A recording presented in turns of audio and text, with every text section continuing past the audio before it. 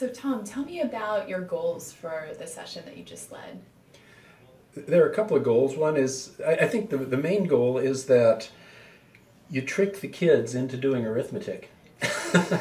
It's sort of funny. They think they're solving a sort of a rote puzzle, but in fact what they're doing is they're drilling their arithmetic with positive and negative fractions and arithmetic on it. I mean, obviously you want to show the kids that mathematics is hooked up to physical situations in surprising ways, and this is a good example of that too. Right, right.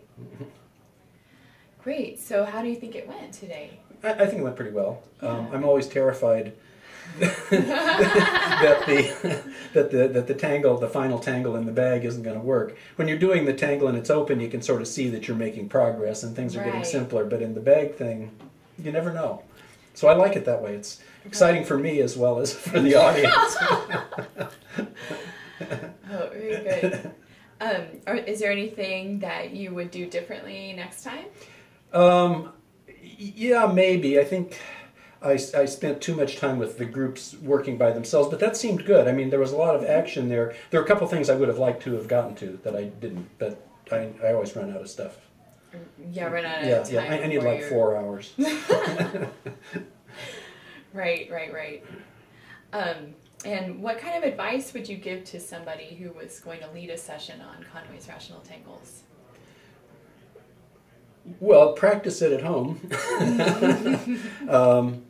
That's the main thing, and make sure that you can do the arithmetic and you've got that down.